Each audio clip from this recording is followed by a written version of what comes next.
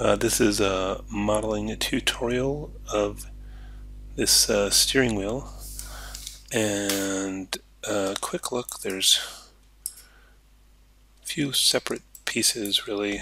I would say there's the this main centerpiece, there's the two kind of handlebars on either side, and then there's these little kind of pads which are all separate. So I guess if you wanted to count, that would be 1, 2, 3, 4, 5, 6, 7, but these will just be mirrored over to the other side. So I'll start with the center area, and I'm going to begin with a cube, and let's scale that up.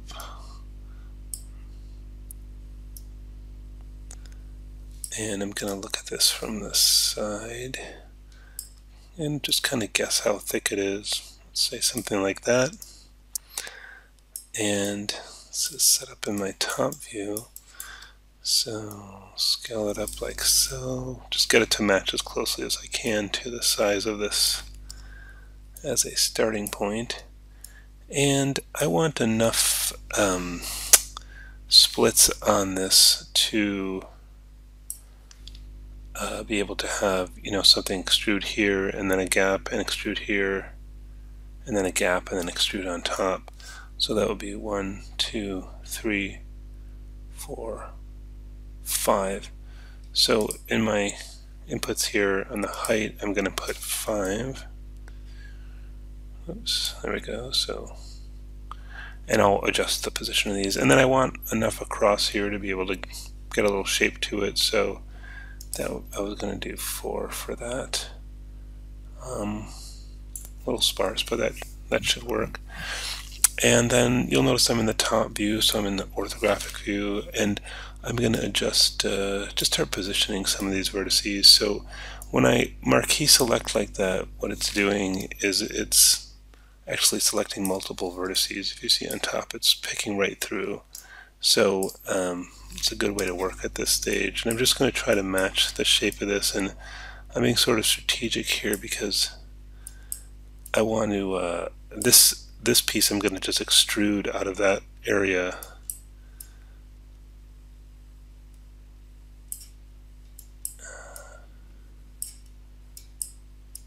And same at the bottom there, I'll extrude this piece out of here. And maybe I'll just move these up a little bit just to kind of have a little flow there. I'm only going to model 1/2 of it, and then afterwards I can mirror it. So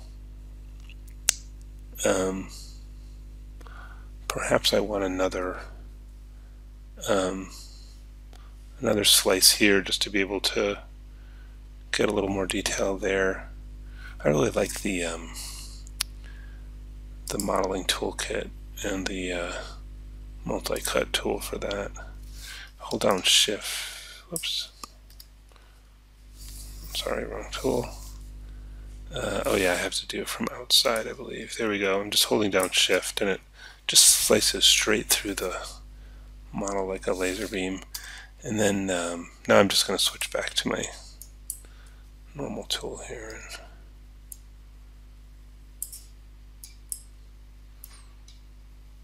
just get a little bit more shape there. Okay, and now I would like to extrude these pieces out, so it might be easier in the perspective view here. I'll take that, and I can use this extrude. I'm actually pretty happy with this one over here. It's the same thing essentially anyways. And click on here, I can scale that down a bit. Click on here, I can rotate it. Maybe one more extrude. Click on here, then rotate. Pull that out. I'll adjust it now from the top view. So let's go back to the top view. And for wireframe, right mouse click vertex, Control Alt, and click and drag to zoom in, and then W for move, moving this over. Alright, getting that looking okay.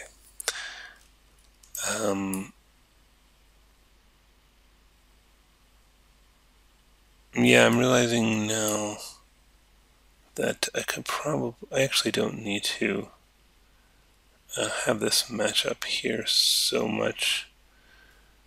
I could probably move, for example, this down some, get some of that shape in, because it's this piece that needs to match, not this side. So, and just get that to kind of be in between.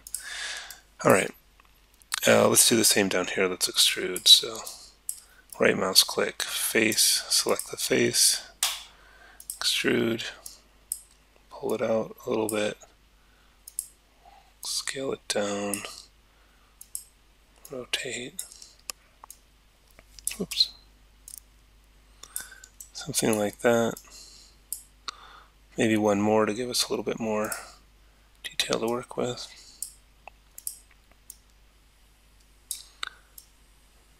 Okay, and then I'll fix that up again in the top view. Right mouse click, vertex.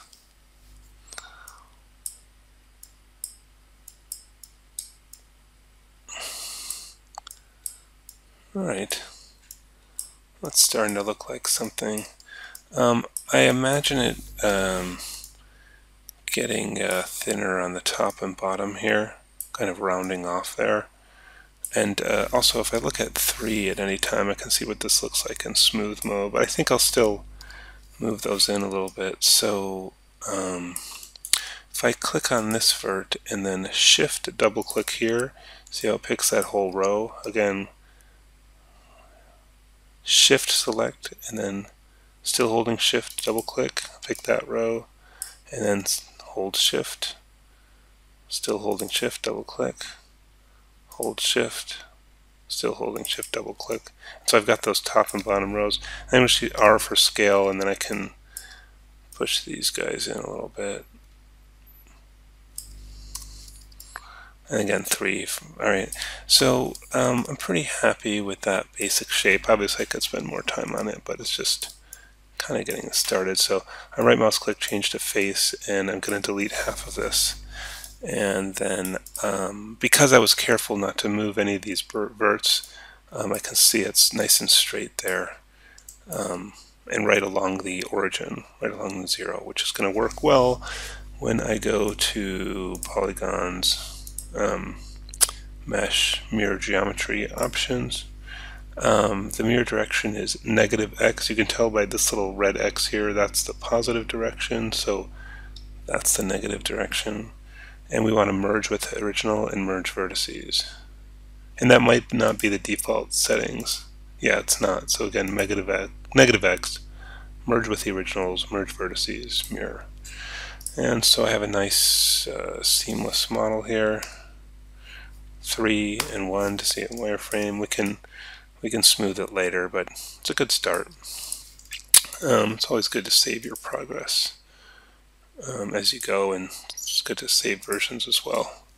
Okay, so this I'm going to start out with just a well, again, a cube, and we'll make it longer, and then I'm going to use a nice tool to make it easier for getting me a little bit of bend in here. There's a tool called Bend that helps with that. And then I might, sort of extrude out bottom there and extrude out here. So go ahead and make a cube. It's hiding in the middle there. And just eyeball how big that should be. Yeah, it's probably proportional there. Scale it longer.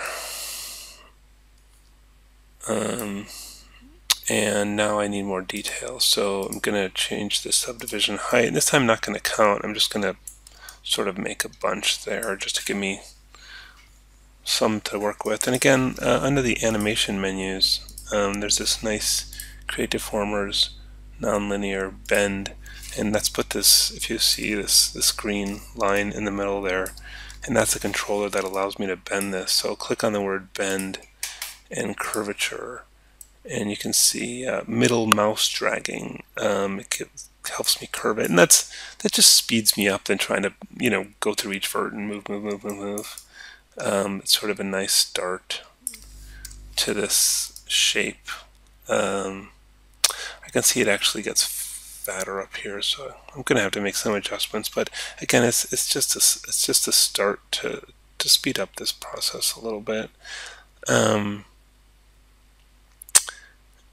And once I'm happy with that, I can do edit, delete by type history, and that will keep the shape but get rid of that bend tool, get it out of my way. And yeah, I could probably just manually move these from this point on. I mean, you could get fancy with the tool again, but I think it's just as well. Let's just manually match these to the... I'm just marquee selecting each vert and just lining it up with my source image here. Yeah, I mean, this is probably faster than trying to do some fancy thing. I'm probably going to do another little extrude at the end here to get that last bit out, because I don't have quite enough geometry or detail there. And then I'll extrude out here as well to get this piece.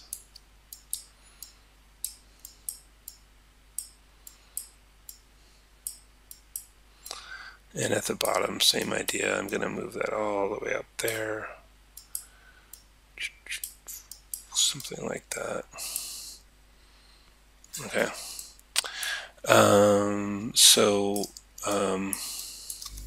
Apply for shaded, right mouse click face, pick that face on the edge, and extrude. It's already at kind of a nice angle. Maybe rotate that a little bit.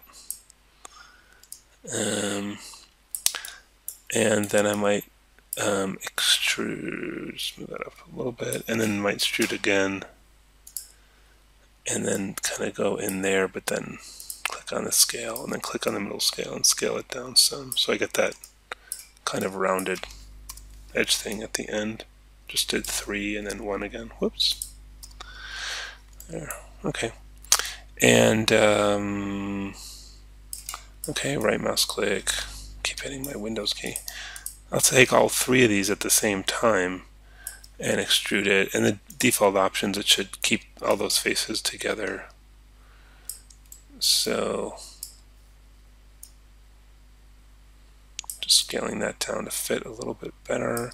And there's this nice trick, if I scale it this way, should kind of flatten that out. I might have to hit go into the regular scale tool actually, and then when I scale this, it kind of flattens that out, which sort of cleans up the topology a little bit.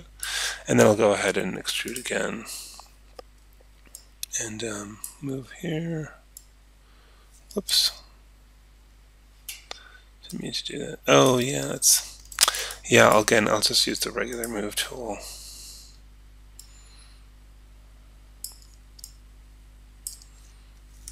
Wireframe to see what I'm doing here. Oh wow, it's way thinner there. Huh. Okay. Control Alt, draw a box here. Yeah, I'll have to adjust. That's fine. I'm just roughing it out right now. I'll just clean it up, you know, in that view. Afterwards. Oh, that's really a mess. Okay. Sorry.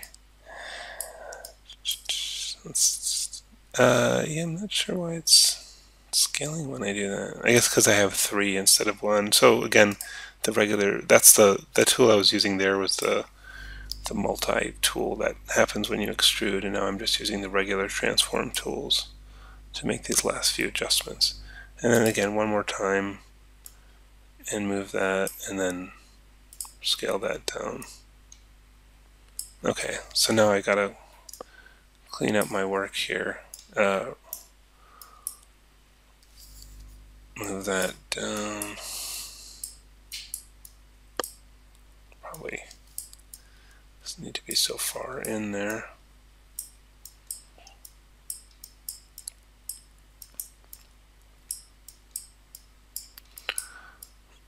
Alright. can go up just to sort of even out the topology a little bit. Yeah, might need another. I could go ahead and maybe use that nice cut thing I like for that here, just to get a little extra detail here.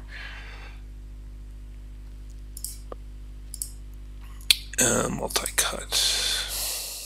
I'll just go straight, and then, whoops, I have to be in object mode actually when I do that, I believe. Multi-cut.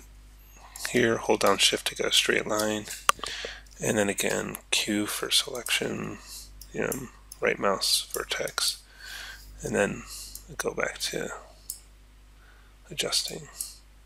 Get that a little closer. Good. Okay. It's coming together more or less. Alright, last one here.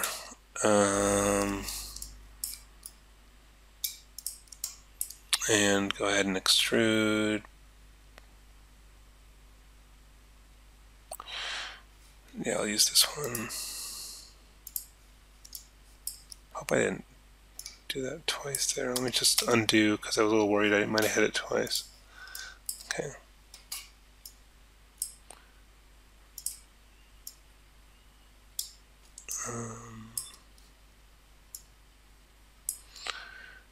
And then again,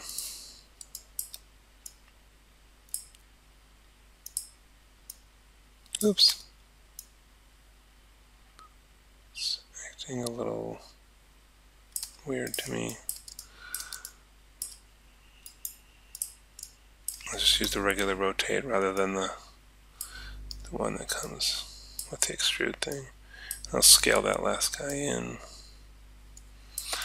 Look at it in the top view and just, again, 4 for wireframe, and looks like no, I think I'm alright. Actually, something looks a little wrong here. Yeah, I'm not. I think I rotated. Let me undo. I think I did a bad rotate where it made those things not lined up in the front view anymore. So let's fix that just from here. Okay, so those are lined up again. Right, whoops, right mouse click face, extrude it, move it out. Yeah, it's easy to kind of hit the wrong rotate. Yeah, see, like right now I clicked on that one and I didn't really want that one. Okay.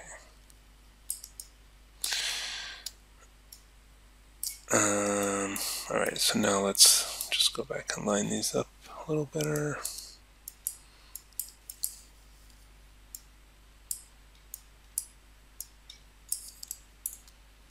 Well, yeah, pretty good. Alright, go ahead and save.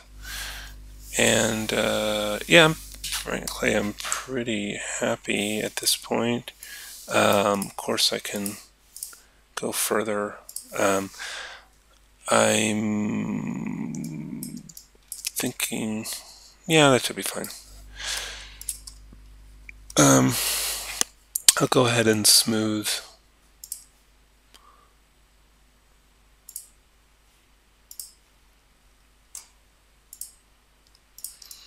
Yeah, that's about the right idea. Of course, you can get more detailed than that. But got essentially that concept. I think like this might need to be pulled in a little bit more. So to make that easy to do, I'm just going to pick this center vertice. Oops. It's a little bit of a mess there about from here. So I've got that. Might be good to show, isolate, select for a moment, just to make sure. I think something seems a bit wrong about this. I appear to have made some mistake. So I'm going to go back to before I smooth it. And let's isolate, select, and see if I can find out what I've done here. Oh. So that's no good.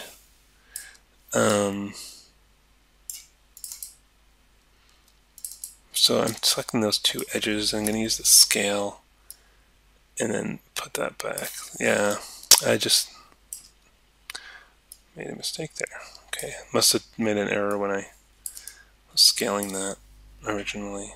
So, okay, that's where that was a problem. Show, isolate, select, you selected, and let's go ahead and smooth that again. Okay, that's looking better. That's why that was so kind of strange. And let's isolate that again.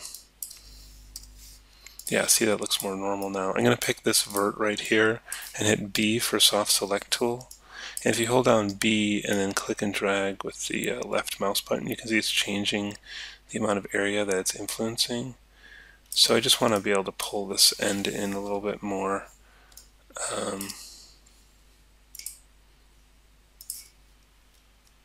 Because it sort of intersects that. So there we go. And let's repeat that with this guy here. Oops. Is that, do I have the right one? Yeah, I think I do. Okay. And again, I keep going back to the orthographic view to make these adjustments so I don't do like weird movements in 3D.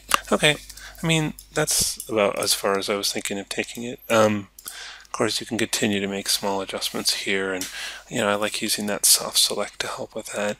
These guys, I mean, it's a little bit hard to tell what those are supposed to look like, but really, I might just take, I'll probably just take a polysphere and show polygons, and just kind of adjust it, rotate it, and scale it this way. I'm doing a lot of guesswork here. What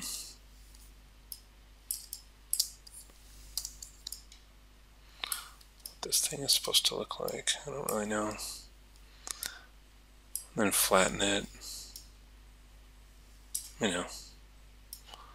That's pretty believable.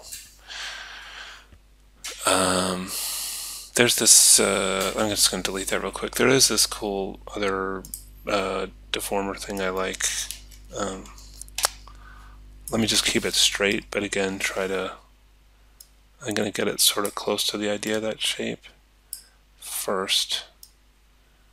And then I like this, let's get it flatter.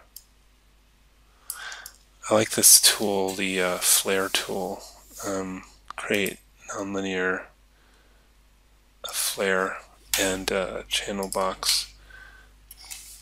Click on the flare, and it sort of helps you adjust the, oops, that's not it. Be start X. Yeah, see how we can kind of get these sort of interesting shapes here. So it helps it kind of look like less of a sphere when you do that. So it already is a bit more of an interesting shape. And then, so I'll delete that history on that. And then the other one I like is a lattice. It's real helpful, and I can take like the lattice points and I still have soft select on. I just hit B to turn that off. I should probably be doing it at this point, sort of more over where the object itself is. Let's do that. I'm going to delete history.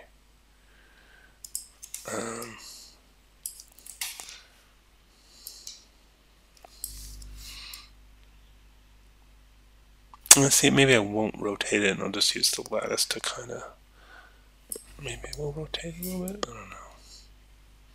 Yeah, probably.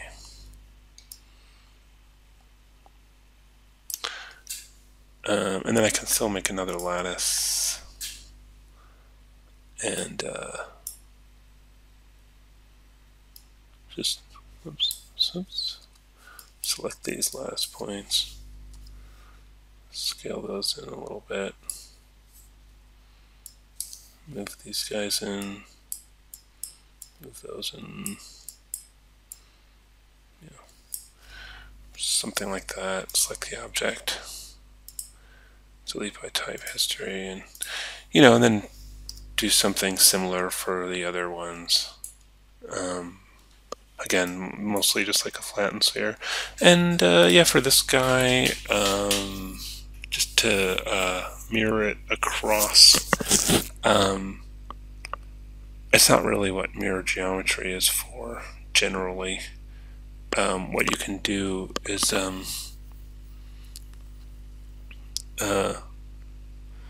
just scale it to -1 across.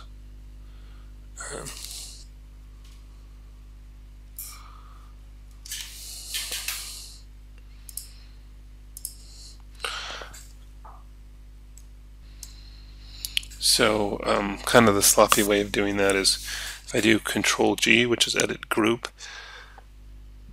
it puts the a zeroed out transform right in the middle, and then Control D, which is edit duplicate. I have a second one on top of it there, and on the second one I just type -1. Boop, there it is on the other side.